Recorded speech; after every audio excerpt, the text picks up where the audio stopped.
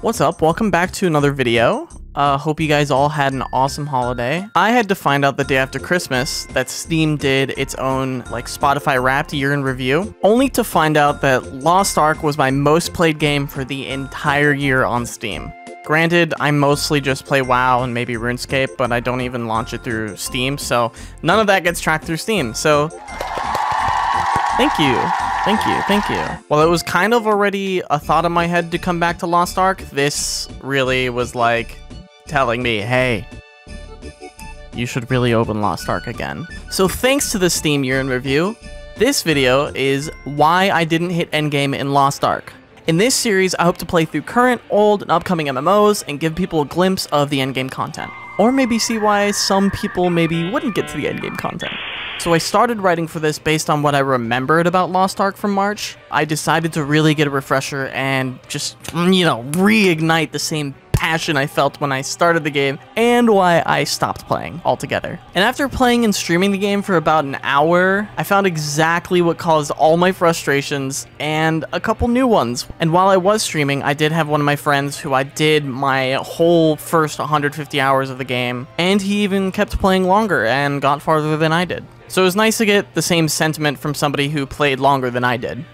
I will preface by saying that as a free game, I feel like I can't speak too harshly about what I disliked, and I really believe I did have a pretty good time with the game as I was playing it. But I can't recommend it as a long-term game for reasons I will be covering in this video.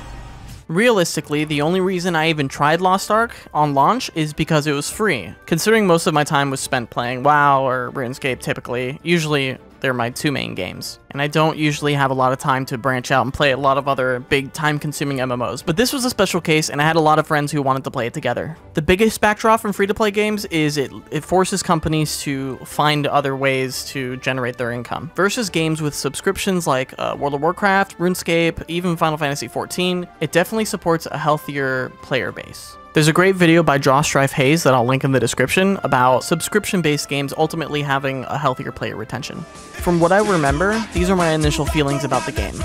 Right on launch, me and a bunch of friends all got together to try out Lost Ark and grind through it together and, just have a good time. And with what I'm about to say later, getting into an MMO right on launch is absolutely best case scenario, always. The beginning and middle of the game was pretty fun, and the progression didn't seem so bad with tons and tons of open world content, exploration at your fingertips with sailing mechanics and continent storyline progressions. It seemed really cool, and there was an overwhelming amount of things to do at the start.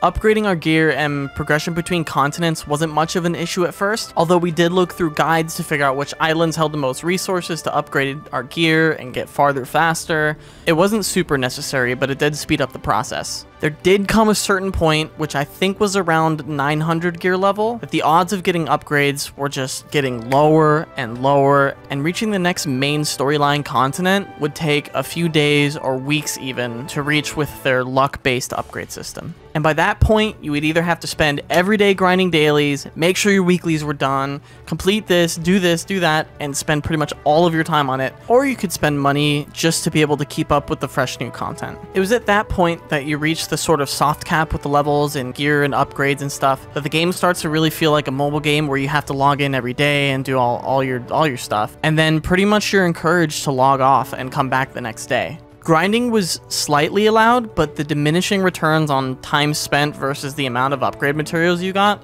would eventually just become absolutely pointless, and you would eventually run out of your point redemptions to get those upgrades. It was for this reason that even though I wanted to keep playing the game and keep progressing and have a lot of fun and see all the new bosses, because that was some of my favorite parts, some of the dungeons and raid boss fights, the chance system for upgrading your gear just became super discouraging as I saw all of my progress for the entire week possibly get lost to chance and I wouldn't be able to get any upgrades. So how was it like coming back to Lost Ark, you might ask? What is all of this shit? Oh my gosh. Holy. Okay.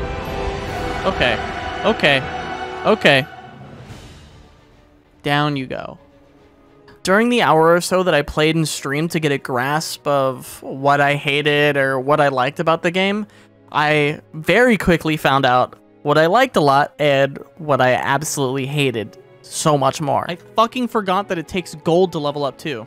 Immediately, I was greeted with tons and tons of login rewards, giving that immediate serotonin that we all love from seeing every shiny colors and lights and sounds popping up all over the screen. I used up all the upgrade materials I got to try and get a couple levels, and I decided to try out the daily dungeons again, or maybe some of the Guardian raids. And I found out, at least for my gear level, that pretty much nobody was running any of the dungeons that I could run. I'm gonna be gaming really hard for a couple seconds here. Teleport all the way down here because it's so slow to get around. We'll do some of the daily stuff. I need one more level to get to the next area. Let's do it.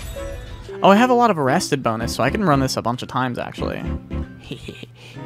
Am I not finding a group for this? I'm still in queue, right? Like, I'm not crazy? Nope, I'm in queue. So I can go to the next one, which probably isn't going to be any better. Moon level 2 Chaos Dungeon. Dude, am I? Okay, I guess I'm running solo, because nobody's at this level. Not a single person. I ended up having to do the dungeon solo on my Bard, which was an absolutely awful experience. Bard does not do a lot of damage. They're strictly a support class, but at the very least I was able to get into one of the Guardian raids, and I did a new fight that I'd never done before, and I had a lot of fun. Doing that Guardian raid did make me miss playing the game because I really love the mechanics of the Bard. I think it's such an awesome class, and I always love healing or support classes. It's always my thing, and I feel like the way they approach some of their classes is really unique compared to a lot of other MMOs. But after about that hour or so trying to find lobbies and get more materials to get some upgrades, I did really want to try and get my foot back in the door to play this game. I found out that I had run out of gold, which is another currency that is required to upgrade your gear at higher levels, which really sucked because I was more than willing to keep playing for at least a couple more hours and see what I could squeeze out of those couple of hours of playing. But after that small like paywall I hit, I immediately quit out of the game. I was like, I'm not dealing with this. While most of what I've been saying has been negatives about the game, I do have a lot of praises for the game. With my biggest gripe being everything I pretty much just mentioned about the progression, the upgrade systems, and all that garbage. I do remember having so much fun exploring the new world with my friends, fighting huge bosses with crazy mechanics. We'd always 4-stack dungeons, the raids, the monster hunts, or Guardian raids, until they started to get too difficult for the more casual players, and the upgrade system became too much of a grind for the majority of us. Nothing against some of my friends, the mechanics were actually really tough, and that was something I really liked about the game, at least at the very start when everything was new to us. There's just something about overcoming those insane odds where a boss will have some crazy mechanics that you have no idea what they do, but you're figuring it out as you're playing it. Every once in a while, we'd look up a guide and see maybe some hints of what we were supposed to do, but ultimately it came down to how much time we'd spend on it and trial and error, and that was just, it was a blast for me personally. Why are you standing there? Go! Why is he standing next to me? Okay. Go twice. Here. Okay. Here. Collect, go! Grab it. Go. Collect, go! Go. And then here, Collect. stay, Right? stay, Stop. stay, Stop. stay, Stop. go! Stay. Go next! Go! Go. Let's fucking go! I gotta breathe! Go You can't fucking die. Get in here, Raffy, beat his ass! He's gonna die. We shouldn't have to do the mechanic again. Get in here, beat his ass!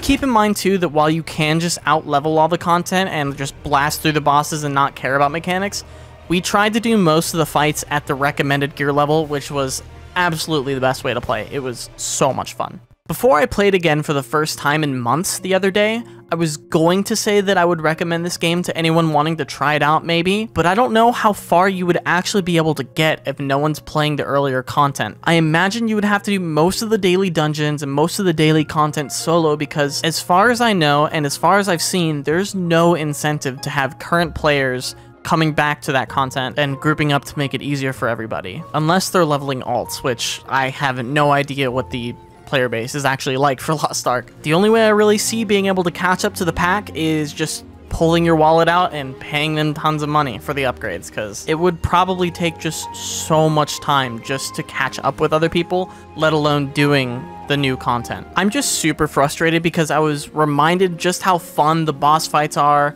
how much I enjoyed playing Bard, and the general feel of the game. It's pretty unique to most of the other MMOs that are out. I wanted to keep playing and keep having fun, but the amount of time and effort or money I would have had to put in just to get back into the pool of active players is way more than I am willing to give right now. Speaking of hard games to get into, I've been eyeing New World just on the side and thinking about seeing what they have for their endgame, because I know they've been releasing a lot of new content past the initial release date and past the initial couple months of development. I kind of want to see what they have to offer 2 years later, and after I put 150 hours into the first 2 months of the game being out, and I only hit level 45 without seeing a shred of hype for any type of endgame. There was no reason to keep playing in my eyes. It was all PvP, and it was very uninteresting. Leave a comment down below if New World is a game you would actually want to see me try and cover for the endgame. I didn't plan on doing a why I didn't hit endgame for New World. I do want to actually try and hit endgame, and I want to hit max level.